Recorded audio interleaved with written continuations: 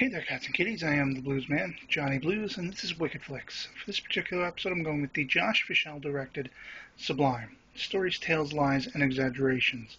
I absolutely love this, and if you've watched my videos, you know that Sublime is pretty much my all-time favorite band, and certain life choices that I made along the straight-edge route, were inspired in, sort of antithesis to some of the things that the lead singer before he died was into, drugs and everything, and eventually overdosed. And that kind of coincided with the death of my father and everything. So, that basically outlined what I wanted to not do in life. And every time I listen to Sublime, every time I hear Bradley, strumming away on that guitar or singing, it basically keeps me influenced to stay away from all that kind of lifestyle and everything. But what I love about this is this recounts the entire history of the band. And they talk to a lot of fellow performers and things like that, like the Lords of Brooklyn, No Doubt, Mike Watt and things. Just a lot of people that they interacted with.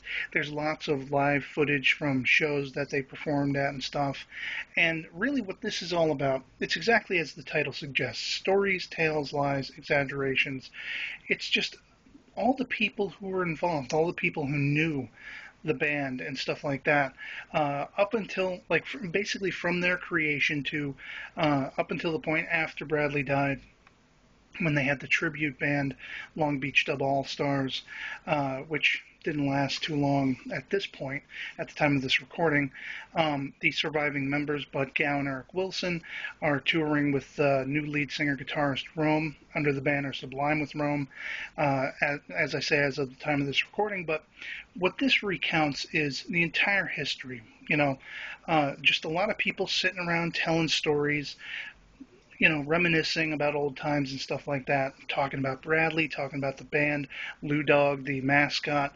You hear from his family, his wife, and it's just, I love it. I absolutely adore it. If you are into music, if you are into, wanting to know what the touring scene is like, and there is some adult material, but this is like 151 minutes long on VHS.